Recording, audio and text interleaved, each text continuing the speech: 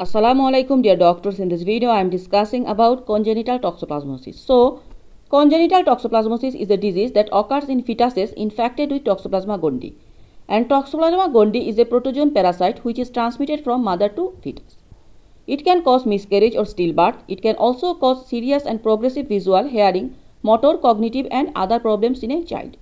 Now, congenital toxoplasmosis, look the presentations.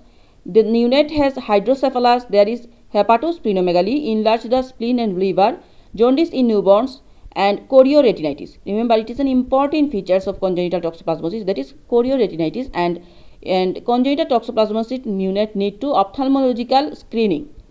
Now, congenital toxoplasmosis, number 1, there is intracerebral calcifications, that is toxoplasmic encephalitis, chorioretinitis, that is ocular toxoplasmosis, hydrocephaly or microcephaly, congenital disease, convulsions, mental retardations and cardiomegaly.